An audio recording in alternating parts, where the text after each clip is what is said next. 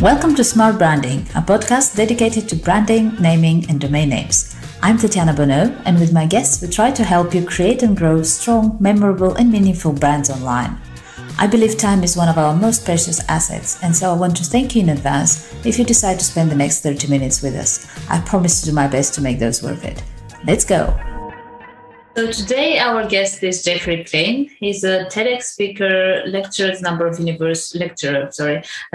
universities. He's also a visual content producer, passionate about helping people communicate more effectively through the power of stories and visual communication. His career of over 25 years is in the field of helping connect the right message to the right audience for the greatest impact. Hi, and welcome to our show, and thank you for making the time, Geoffrey. Wonderful having you with us. Tatiana, thank you very much for having me. Great to be here. So let's start with a classical question. Give me a bit of a background about yourself, what you do, how did you get into storytelling? Let's start with that. Well, I like to think my career has had a somewhat non-linear path. I believe in the kind of saying from John Lennon, which is life is what happens while you're busy making other plans. So I grew up kind of sitting at the dinner table, often with my father and my grandfather at opposite ends, swapping stories. And so I think I always, from a young age, felt that was captivated my interest, and not just them sharing kind of like the nuts and bolts of what they did, but actually telling these stories. And I think from a young age, I liked writing and I liked writing stories. And so that kind of evolved. I went to university and studied. So I was a sociology and English major, but it was because I was really interested in, at the liberal arts college I went to, that's how you did creative writing and film studies. And despite having a slight detour in going to law school, I then moved to California. My father and grandfather are judges, so there's some kind of legacy there. But I really wanted to work in the movie business. And so, because I was fascinated with movies and the stories. And so I moved to California after my second year of law school, finished my credits, but started working in the film industry. I worked at a talent and literary agency. My first job was in the story department, where I actually read a lot of bad screenplays.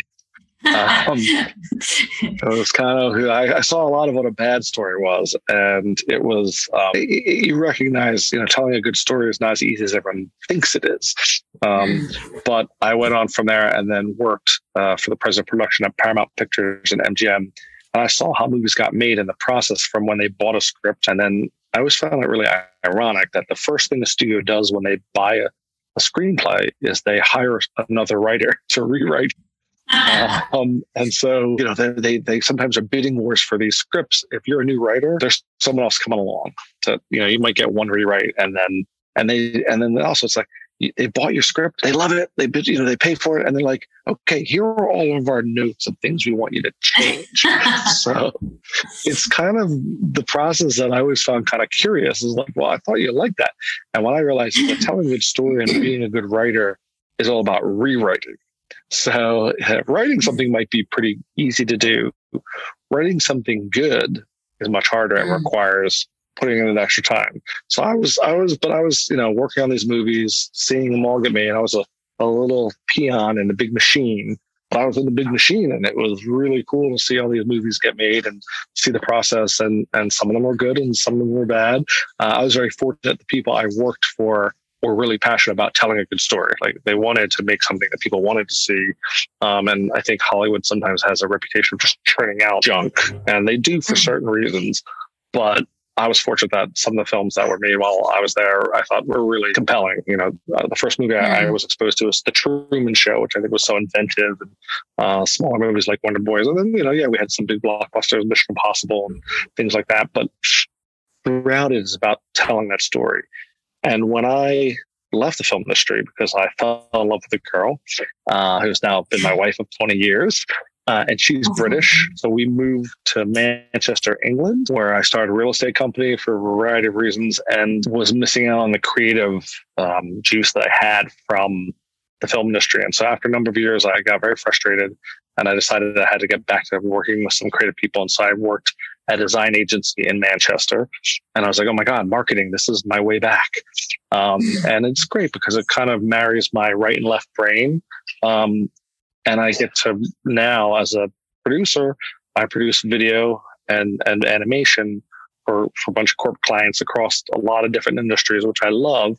And it's all about what's the story that they want to tell that's going to actually get people interested in what they're selling, and wanting to do it in a way that's going to be compelling. And so that's kind of, I've come sort of full circle. And I love it. And I really passionately believe all of this is about, human connection and communication. And I think we're all trying to connect to one another in a meaningful way. That's kind of what we're here for. And the best way to communicate is by telling a story.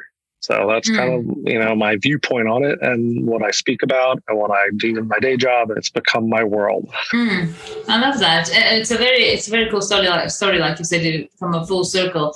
It's very interesting. I find that we, in a way, like literally when you start talking to kids, you start by telling them stories, and it's such an intrinsic part of us as humans, telling stories.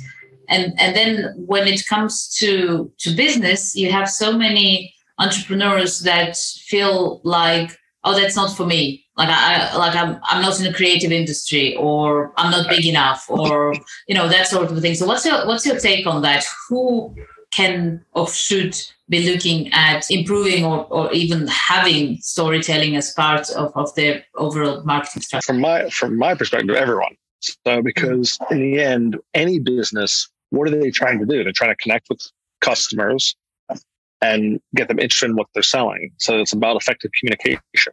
So it is interesting to me because I think, again, storytelling has been around since the dawn of man and cave drawings and around the campfire.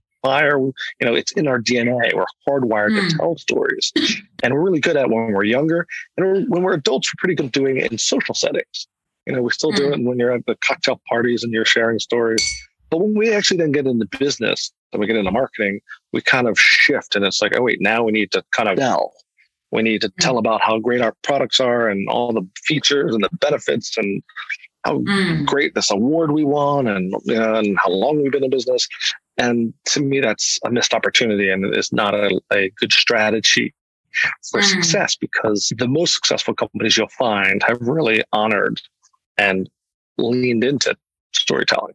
When you think of a good ad or you think of a good communication, even internally, communicating things, because facts alone are not effective ways to impact behavior. And so if you're trying to get someone to do something, which ideally, I think that's what marketing is, trying to get someone to fill out that form, to call, to click, whatever it may be, your messaging is trying to get someone to take action. And giving facts isn't how it does. There's a kind of corny way of saying, which is, that people use, but I think it's very correct, which is facts tell, stories sell. And that's the idea, is that any business, startups, mid-sized businesses, global conglomerates, all need to understand that if they're not communicating effectively, then they're not going to connect with their audience. And if they want to do it, they need to learn to tell the story that matters to the people they're trying to reach. So it's not just tell a story, because sometimes they tell a story and it doesn't matter to the people, or they're telling the story without understanding their audience. I teach, and one of the kind of concepts I came up with is what I call the 11th commandment: know thy audience. Because if you don't know your audience, then you've lost, because you'll be telling the story or communicating in a way. And if you don't understand what's important to the people you're telling it to, they're not going to pay attention. And sadly, we need to, attention is the real resource that we need to tap into. We need to capture people's attention, and then we need to keep their attention. And story is really good at doing that. And so when you tell a story, our brains, what I loved about the idea behind story and business was that I think from a kind of emotional level, I was like, yeah, story, it makes sense to me. But now I've learned the science behind the story. I talk about the science of story, and there's actually research that supports why story is so powerful. So I'll share a little about kind of that. So the story is that there was a neuroscientist at Princeton University, Ori Hassan, who was really interested in how our brains worked depending on what the input was. So he hooked up two groups of people to monitor their brain activity. One group were given facts, features, benefits, bullet points. I jokingly call it death by PowerPoint is often the way that it happens. People are given these chock full of. And then there was a group that was told that information through a story. And the group that were told just facts, two parts of their brain activated, the vernix area and the Broca's area.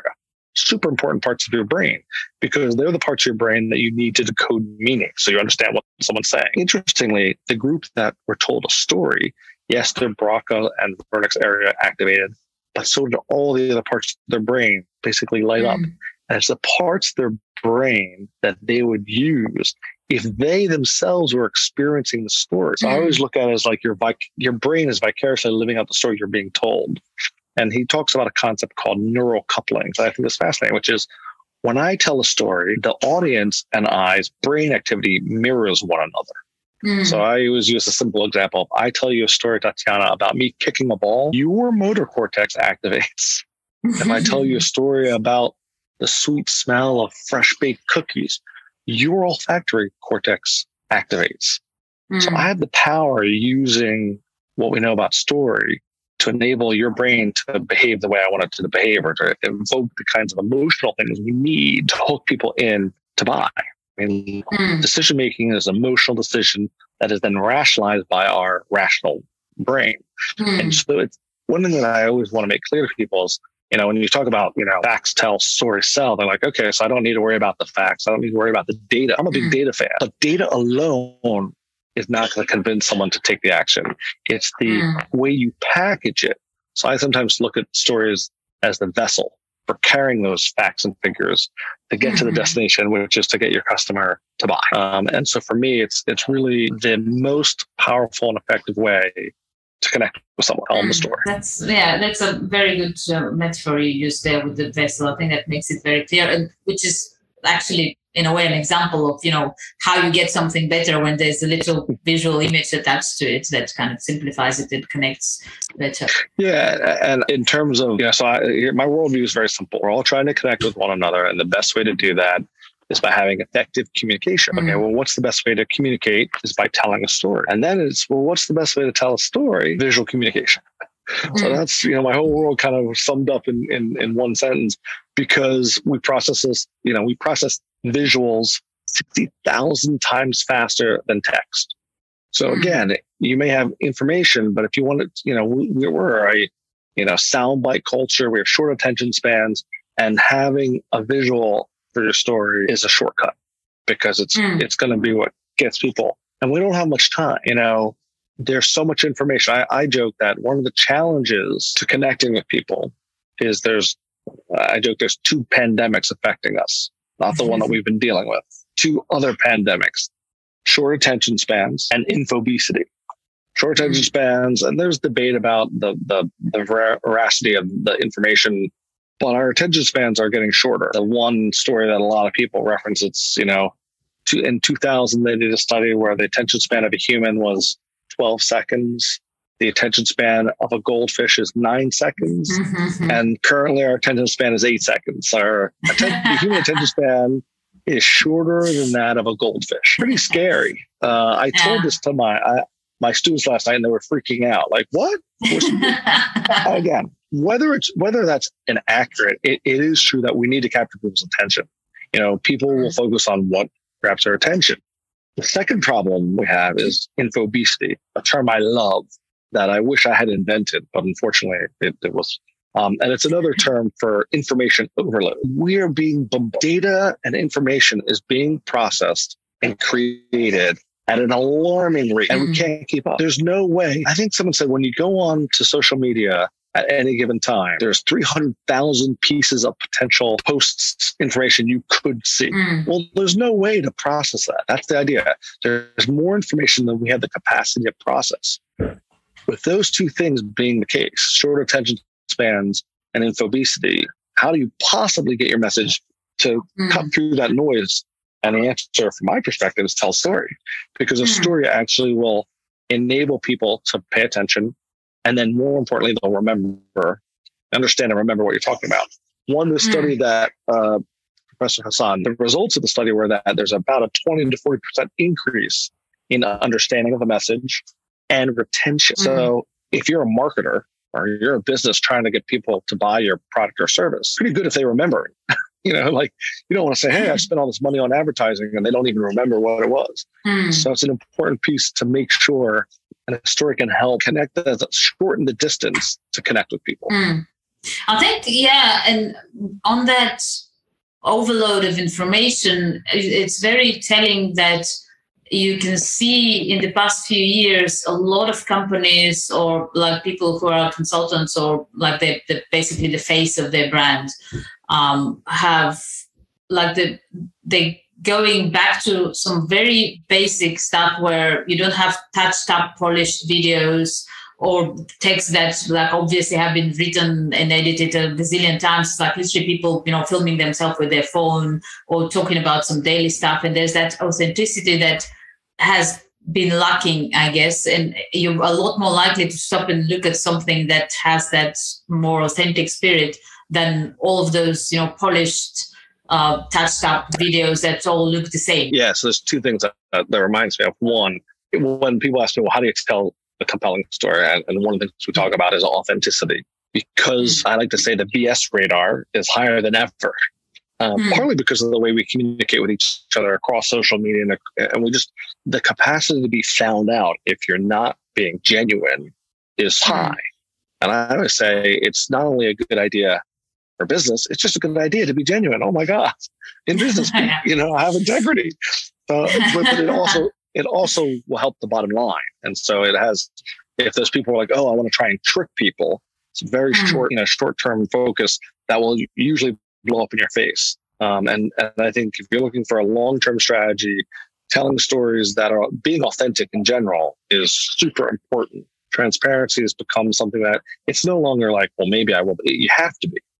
Because if you're not, the damage it will do. There were studies done that if someone has one bad brand experience with a company, it takes 12 good experiences to make up for it. So you can't afford to have someone think you're being disingenuous. It will just hurt, your business too much. In terms of being, and I think again, being authentic and the way you tell stories. I produce video and animation, and so I think there's a time and a place to have that more professional version. But with the advent of smartphones, that have really, the cameras just get better and better and the quality gets better and better. But it's about even with bad quality video, if it's genuine, the message will come through. And so I was at one point telling clients, go take some bad video. As long as they can hear what you're saying, none of it matters. Now, I think the level of sophistication we're expecting now because of the advent of technology, we still want it to look good and sound good. And but I think one of the things you talked about was if you use the same template type communication, you use a service, because there are a lot of animation tools out there. But what ends up happening is they all look the same.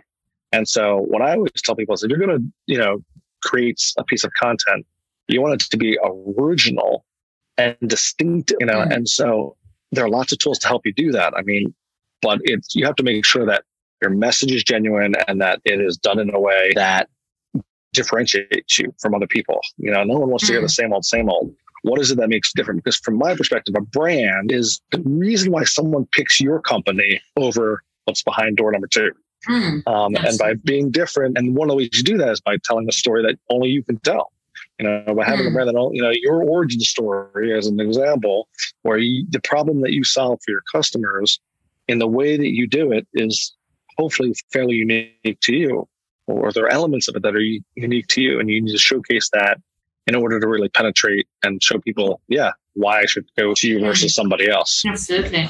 Let's talk about some common mistakes that you see entrepreneurs make in your experience and just generally around. We just sort of touched on one, which is not being genuine, not being authentic. Right. What else would you say is something that people often get? So the biggest one that I generally see, and if you go to people's websites, it's not custom. The focus is on themselves as opposed to the audience. The hero of their stories is them, not the customer.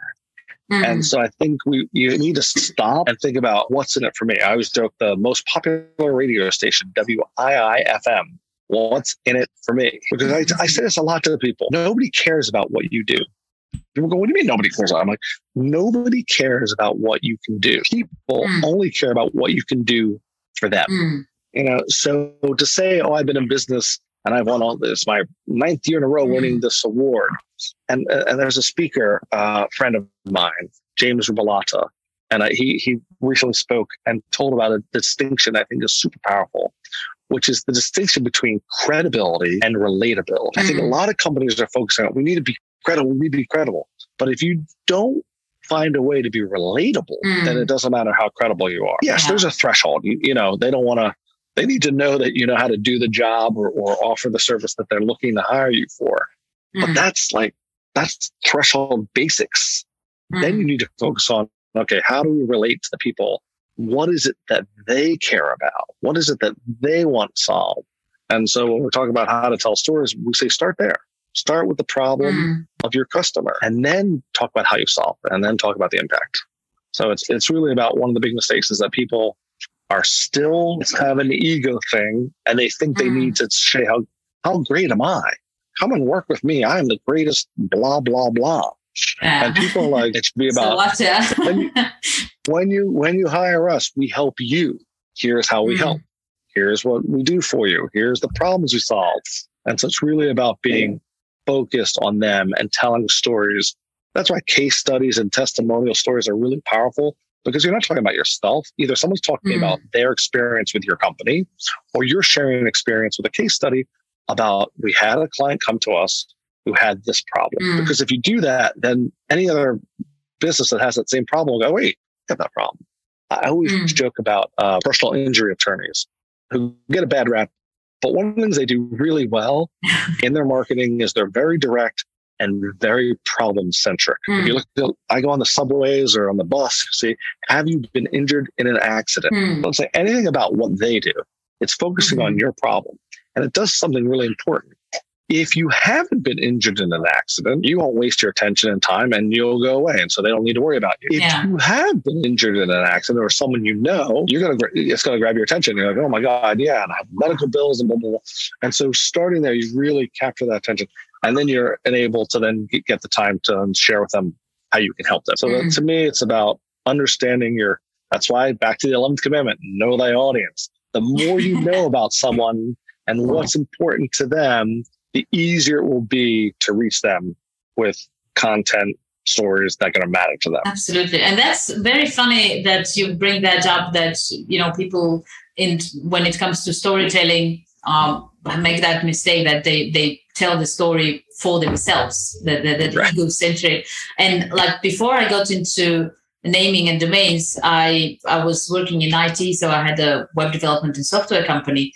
And funnily, it's not funny because, companies suffer for it, but I had the same problem with the IT company, and I still have it now with the naming and domains. And you just mentioned that people forget that what they do as a business is for their clients. So like when I had the websites in IT and software, I had so many times like entrepreneurs that they would come and say, solve that problem or do that for me. And then they'll be sitting there going, I like that, and I like that, and do this like this, and do this like that. And it's like, yeah, but it's for your clients. Like, it's not about what you like. And I have the same thing now with the domain names. People are like, yeah, but I'm fine with that domain name. I can remember it. It's like, yeah, but your clients. And it's exactly the same what you just said. Like people would, if you do an audit of, I don't know how many websites, it's still like crazy how many are exactly what you said, just centered around me. Yeah, if you go to a website homepage and it says, we are great, we're the best. I'm bouncing away, where it's like, you deserve fill in the blank. All of a sudden you're speaking to me. Oh, wait, I do? Great, thanks. It's kind of simple human behavior that a lot of us seem to ignore. And I think we've been trained in business that it's about, competition. You got to prove yourself. There's a great quote. It's, people don't care about what you know until they know you care. Something like that. And I think that's the motto you should put up in, your boardroom. People don't care about what you know until they know that you care. So how can you show people that you care? Well, speak to them and what they're interested in and what they care about and what What's keeping them up at night? You know, that's where so we have to start. How do you help with that? Tell me a bit more about that, the process, and what services exactly do you offer, and how does it look like from the moment somebody reaches out to, you know, how you get on to a final solution for. So I operate in two areas. So I have a content marketing company, and then I'm a professional speaker. So from the kind of content perspective, I reverse engineer just the way we talked about it. So when I meet with a client, I say to them, okay, who are your clients? You know, what does your customer look like? What do you know about your customer? And what do they care about? So I'm asking them to answer the same questions that I talk about, which is, if you don't know who your customer is, then how are you going to speak to them? And if you don't understand what their pains are, how are you going to speak to them? And then what we do in terms of, so I keep things simple. I think complication is unfortunately something people think, oh, the fancier it is, the more complicated it is, the better it is. And I think it's the opposite. So when we create, we basically will, you know, usually people come to us who are looking for content. They're going to do some advertising, they're redoing their website, and then we'll have a video or an animation to share their value. And so we do what a lot of people refer to as explainer videos. So it's to explain what it is how we can help you. And so when I meet with a client, a lot of times the discovery is about, okay, what are your goals? Well, my goal is to get the register to ring a bit more. You know, that's always every business wants more leads, more conversions, more money. And there's nothing wrong with that. But the best way to do that is by figuring out how you can help your customers. So I often use what I created something called the story pad.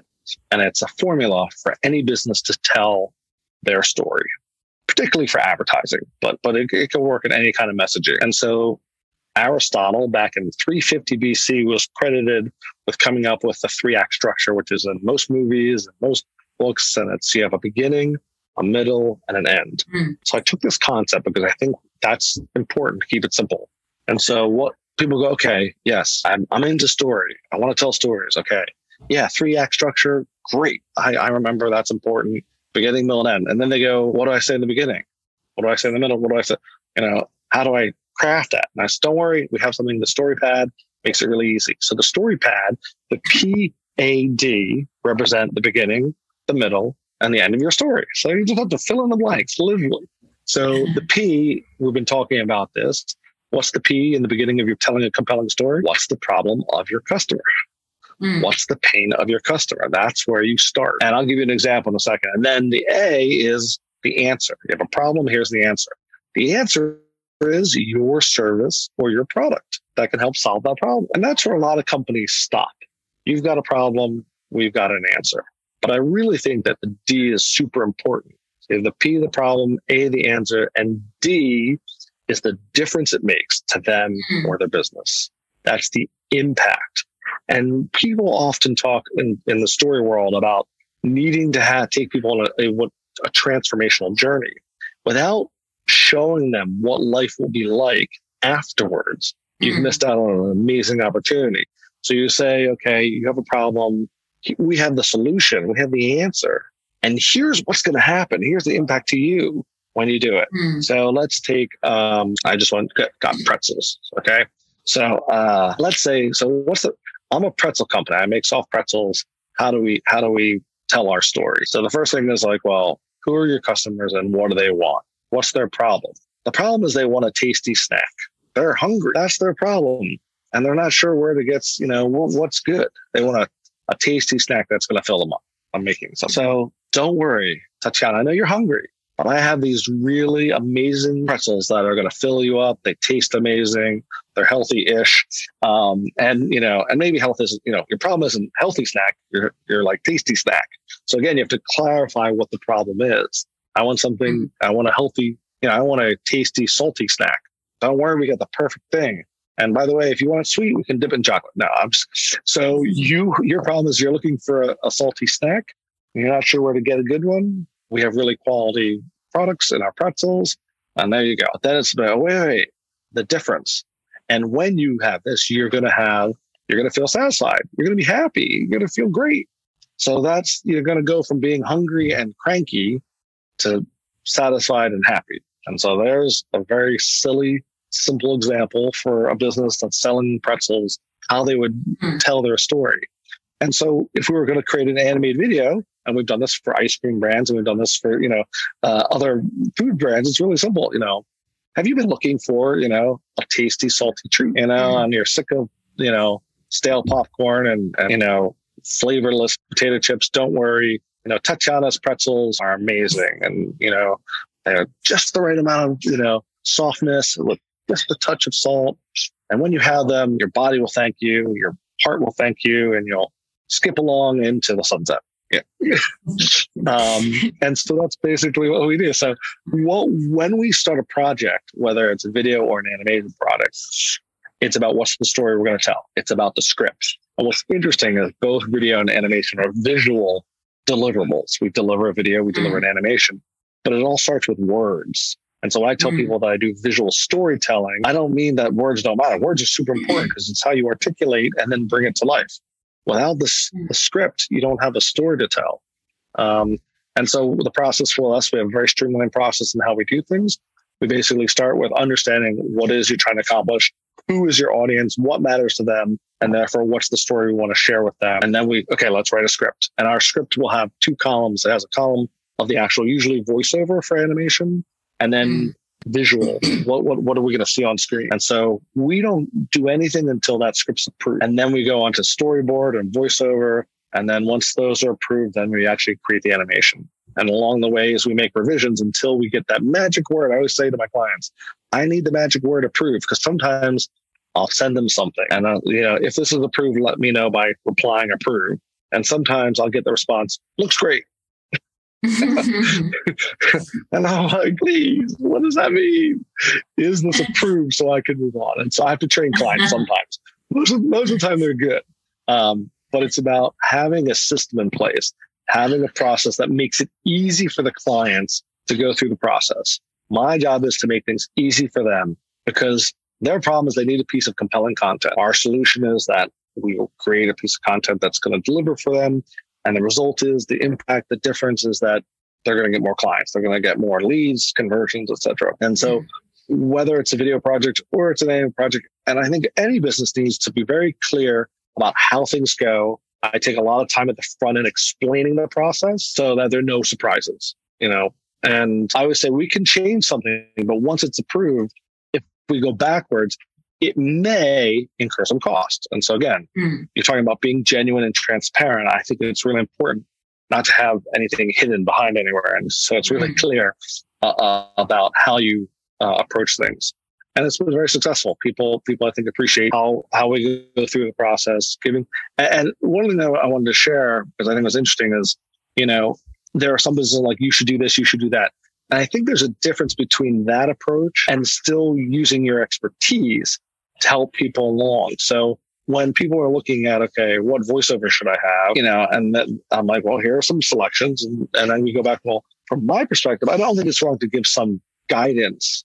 If you're looking for one that's a little more friendly, I think this one does that. If you're looking for more energy, I think this one does it. And so for them to get an idea of, oh yeah, I really want to have it be a little more, authoritative kind of, this is going to help you. And so it's about finding that balance. And in the end, I think the best working relationships are what I would call collaborations. So it's not me telling them what to do. It's not them telling me what to do. It's about us working together to get the best product we can. Absolutely. And I love it. Yep, absolutely. Last question, because we're like getting short on time, but I absolutely want to ask that, since it's the topic the past couple of months. Artificial intelligence, especially we're talking about storytelling, and there's been, I'm sure you've seen gazillion examples of how you can, get ChatGPT to write anything on any topic with prompts, etc. How do you feel it's affecting or will affect what you do? My feeling about it, it's hot topic. ChatGPT is going to replace all of us, all copywriters and content creators in general. And I think that is not true. I think like any advance in technology, and AI is no exception, that it will help some people. It's a tool. It's a tool that will help. And so there's one thing that a lot of things that AI doesn't always get right is tone. And, so there's certain human elements about your story that you're telling. It'll get it there, but it won't always get it right. I mean, one of the things they're talking about when you review some of these tools is they'll just you can't rely on it. You can't rely on, it's like doing research. Google can tell you anything, right? But you can go find something, it's on the internet, it must be true. And it may not be true. And so I think it's about having the human element as part of the process is never going to go away. It's just not, you need to, it's going to help the process, and it may be good for brainstorming. It may be good for that first draft we kind of talked about. We talked about the fact that you might get some writing, but it may get you a moderately okay draft version of something. But I don't think it's going to get you to that final version because it doesn't understand all the components of all the things that are important as much as we try. And I've played with it a tiny bit, and it's impressive. It is. But I think people need to not freak out and get scared about it and realize, like, how can you best use this tool? I teach social media marketing. And one of the things is like, social media marketing didn't mean that, okay, well, now anyone can do social media. Anyone can do social media. Can everyone do social media marketing well? So everyone can use AI, but can you use it well? And so absolutely. I'm not worried about robots taking over. I look at it as another trend, another tool, another technology to help us do our job even better. Absolutely. I agree with you. That's my perspective on it. Yeah. Yeah, no, definitely. I had a chat recently about that with another guest, and that's definitely where I am as well. And we've been using it as well. And it just sort of can help do research quicker, suggest some ideas. So in a way, you still have to do your job well. You still have to have a human doing it, checking it, but it can help with productivity and speed some things up. And again, like you said, you have to always check. We had a funny thing where we were using it for some research, one of the girls on the team, and I'm reading the thing, like the final result, and there's like a quote from Brad Pitt about whatever. I'm like, did Brad Pitt really say that? And then I checked, and he didn't, obviously. No. So it's just like, it threw that in there. I was like, how did you even come up with that?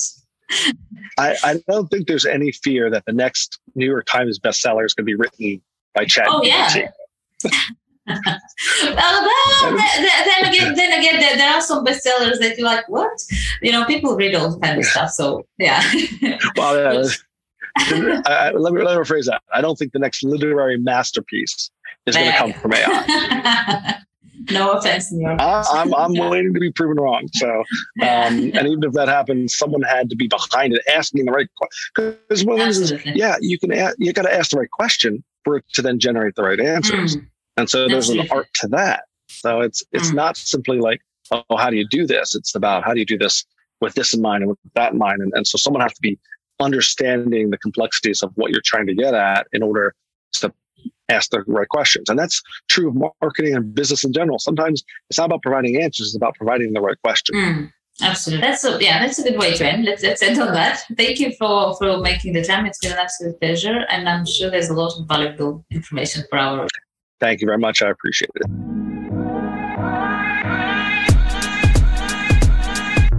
Thank you for joining us in this episode of Smart Branding Podcast. Feel free to visit smartbranding.com for more information and reach out if you have any suggestions, questions, ideas, or just want to learn more about how a good domain name strategy can help you build a strong and successful brand. See you next time.